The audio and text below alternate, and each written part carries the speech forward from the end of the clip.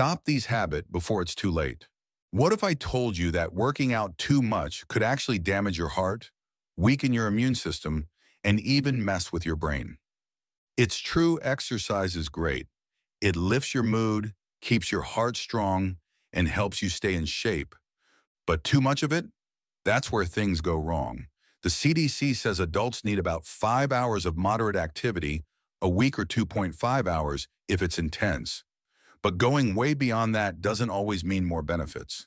In fact, people who run hard, fast, and often can have the same risk of dying as people who don't exercise at all. Endurance sports like marathons can scar your heart, enlarge arteries, and cause irregular rhythms. Even your immune system takes a hit for up to 72 hours after extreme workouts. Women risk hormonal imbalances, bone loss, and eating disorders.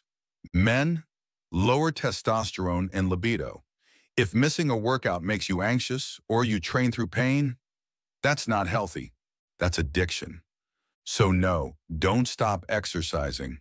Just find your balance, and the full video is already live on the channel. Go check it out to learn how to train smarter, not harder.